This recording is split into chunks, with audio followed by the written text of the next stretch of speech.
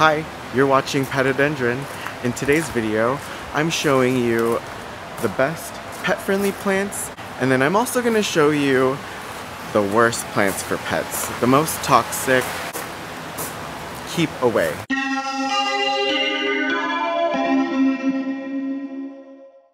Welcome back to my YouTube channel. And if you're new here, hi, welcome. I'm Patrick, and I love plants. And if you do too, you should definitely hit that subscribe button because I love going on these planty adventures and taking you along with. So if that sounds like something that could be fun for you, then you should definitely hit that subscribe button. Today's video is all about what is pet safe or pet friendly, and we're going plant shopping. I'm showing you some of the best plants as well as some of the worst plants to stay away from. So without further ado, let's go plant shopping. The first pet safe, pet-friendly plant is the Aspidistra eleator, also known as the cast iron plant. These are great. They're super forgiving, really easy, and they're named cast iron because they can withstand a range of different conditions. This is a great one for beginner plant parents. This is something you don't have to worry about your pets getting into, as well as it not giving you any kind of problems as far as growing it. Next houseplant that is pet safe and is one of my favorite houseplants, especially for beginners, because if you're not a beginner, you probably already have this, but this is the Pilea peperomioides, and it's also known as the Chinese money plant, the friendship plant. It has many nicknames, and another nickname now is pet safe. This is really cool. Another really cool thing and why they're called friendship plants is because they tend to grow little babies at the base of the plant, and you could take those and plant them and grow them into whole other plants. And another perk is that you don't have to worry about your pets if they chew on the leaves or anything like that. Pilea peperomioides, safe for pets. I really love the way that this plant looks too, and when they are happy, they tend to grow, as you can see, many different plants in one pot. I wonder how much this is. $22.99 for the 6-inch pot. Another plant that is pet safe is the peperomia, especially the Peperomia obtusifolia. I feel like these are a lot easier to care for than their ripple cousins. However, the Peperomia ripples, like this beautiful Peperomia frost, look at this, beautiful trap. These traps are indeed pet safe. Next plant that is pet safe is the Fittonia albivenis, and this is the pink version, but I love the Fittonia. I love a good veiny plant because these are dramatic. When these need water and they're thirsty, they look like they're at death's door, if not like through death's door. But they'll just bounce back once you give them some water, which is really cool. And I love like how nice and firm they feel compared to how soft and limp and lifeless they feel when they're thirsty. It really, really gives me like that full of life feeling. These are pet safe. I'm not like saying, yeah, give these to your pets and make them eat it. I'm just pointing out these plants if in fact they do happen to get into your plants, that you don't have to worry because these are non-toxic. So these aren't necessarily like pet treats, but these are just plants that you don't have to worry about if your pet happens to get into them. I fully recommend keeping your plants like out of the reach of your pets because A, it's frustrating to have chewed up leaves when you're trying really hard to grow something beautiful, but it's also just not that good of a habit for your pet to get into. So another pet-friendly trap is the polka dot plant. Although I've never seen one flower. That is really cute. The Hypoestes, pet safe. While we're on the topic of traps, here is another pet safe trap. This is the Calathea makoyana. This is one of my favorites of the Calatheas because I love how beautiful the leaves are. Look at that. Really cool intricate pattern on the leaves. And then the back side, surprise, there's more. Yes, these are pet safe. I, again, wouldn't recommend letting your pet chew on this because it's so pretty. Next pet safe plant is this Maranta. Maranta lemon lime, Maranta leucanura. I just love the lemon lime. I think it's so beautiful. And I love the way that Marantas have leaves that move up and down depending on the time of day. At night, they are folded up. They're resting. They are not solar panels. But during the day, they splay out and are ready to receive the sun's rays. Not direct sun though, just indirect sun. This is pet safe and it is also beautiful, and it's also one of my favorite house plants. This one's $19.99. Another pet safe plant is the maidenhair fern. Yes, it is the most iconic, most controversial trap.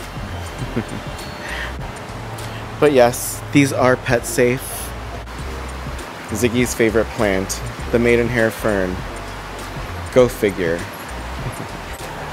Next pet safe plant is one of my favorite genuses of plants, and that is the Hoya. These are pet safe, non-toxic to your pets. That is what pet safe means. And there are different types of Hoyas. See, this is the Hoya obovata. There's the Hoya australis lisa. Hoya carnosa crimson queen, that beautiful variegated leaf. And the Hoya carrii with its heart-shaped leaves. And, you know, that's just an example of a few, like a small snippet of types of Hoyas. There's many different types out there.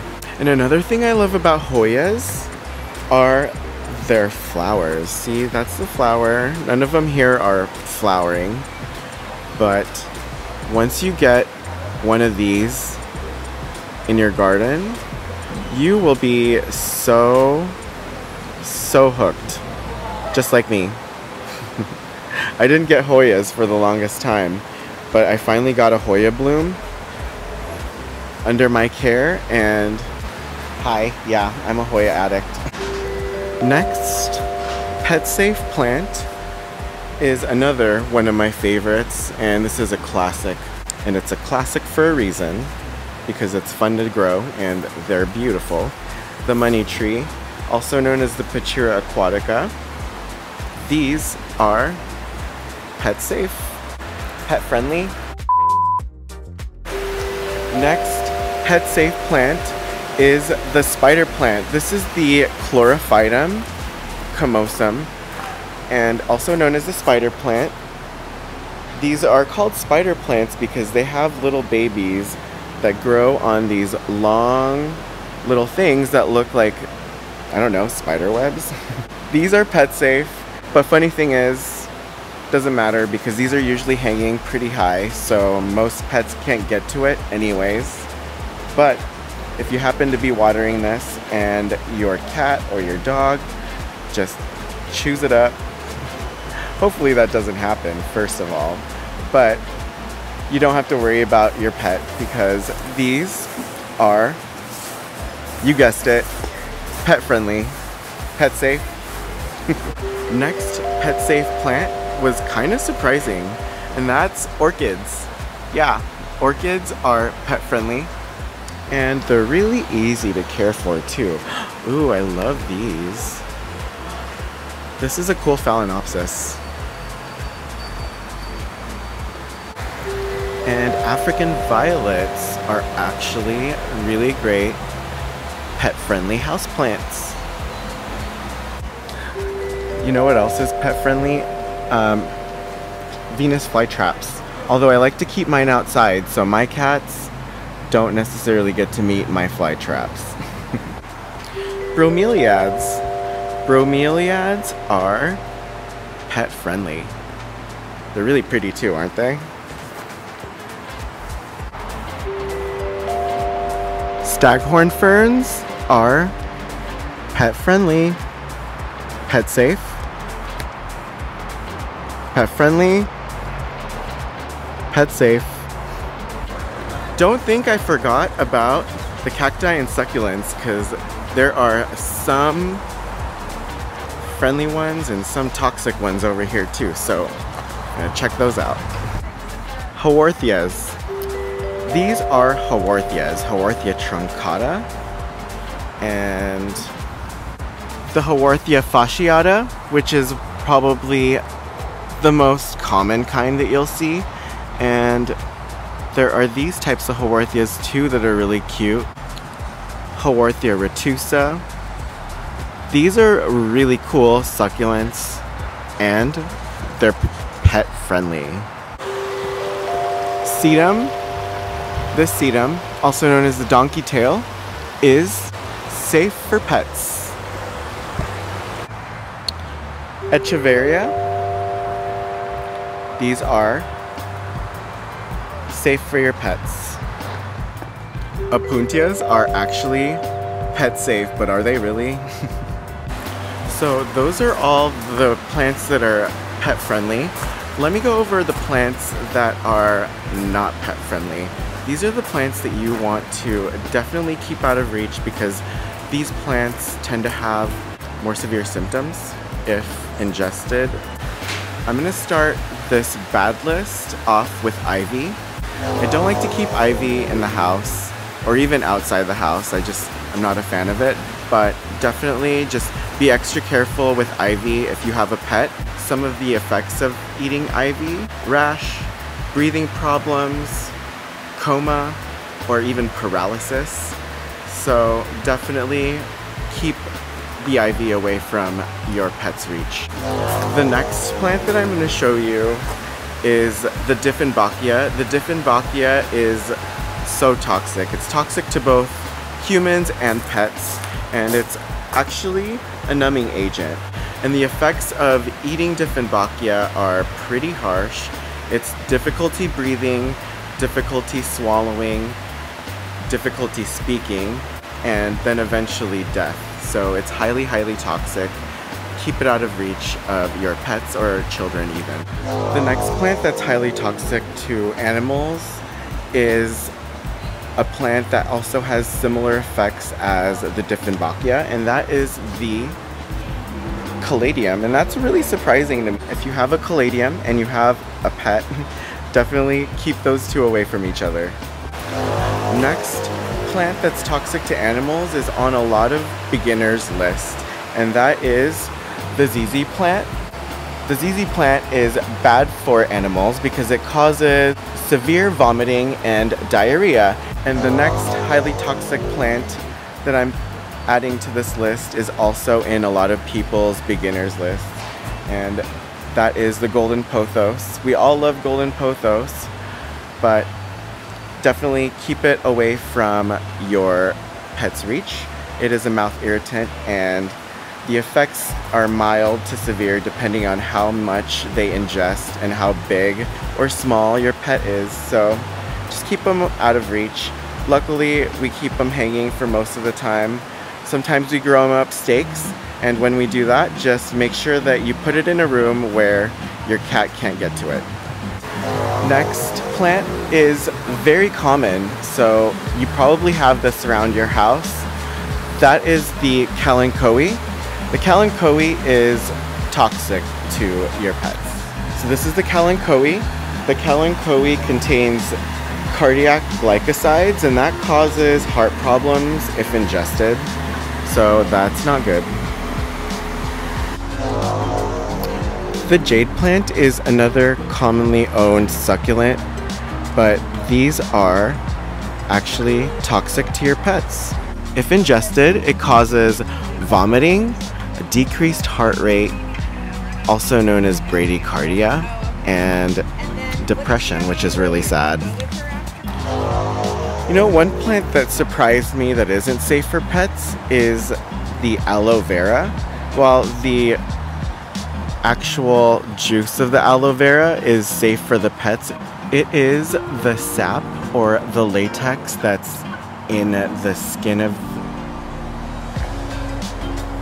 the aloe that is not safe for your pet. It causes severe stomach upset, so diarrhea, nausea, all of that. More kalanchoes, not safe. That's it for today's video. Thank you so much for joining me. I had so much fun showing you some of the best pet-friendly plants there are out there, as well as showing you some of the most toxic ones. Some of the ones that I couldn't find that I wanted to go over were lilies. True lilies, like not peace lilies or anything like that, but with the flower. All parts of that plant are toxic to cats and dogs, cats especially, but even the pollen or anything, and that causes kidney failure. So that is definitely something to keep away from your pets. And another one that I wanted to talk about was sago palm. Sago palm is mainly an outdoor plant, but I do see it marketed as an indoor plant sometimes. If you have a sago palm, keep that away from your dog or cat, as that is really toxic to them as well. I did buy this trap. I bought the most notorious trap of them all, this maidenhair fern, and I want to document this on my Patreon just to see how long I can keep it beautiful or how fast it deteriorates depending on the outcome. But yeah, I have a Patreon and I will put the link in my description below and you can check that out if you'd like. I had a lot of fun. I hope you did too, and if you like this video, you know what to do. Please throw me a bone and give me a thumbs up, and if you want to see more of my videos, come plant shopping with me. Hit that subscribe button, and I can't wait to see you in the next video. I just don't want to miss you too much, so if you could show me some love in the comments, and I'll meet you there. Bye!